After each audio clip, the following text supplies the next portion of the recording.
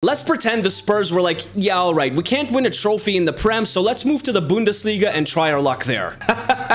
Tottenham, you now got a chance in the Bundesliga. And we'll give Bochum a run in the Prem. Prediction time, Bochum probably gets relegated from the Prem, and Spurs finish second behind Bayern in the Bundesliga. I swear, if Bochum finishes higher in the Prem than the Spurs do in the Bundesliga, I'm gonna lose my mind. Let's go to January 1st, 2023. January 1st, 2023 is here. How is Bochum doing in the Prem? How is Tottenham doing in the Bundesliga? Let's find out. Bochum is battling to stay alive. 5-3-12. Tottenham is in third. 8-8-1. 8 points out of first, but only 4 points out of second. I think this is going to be a really good finish. Let's go to the end of the season. End of the season is here. No! Bochum got relegated, but they were tied on points. It was a three-way tie. They did let in 83 goals. I called it. Spurs finished second. 9 points behind Leipzig. Bayern Munich plummeted in the second half of the season. What team should I do next?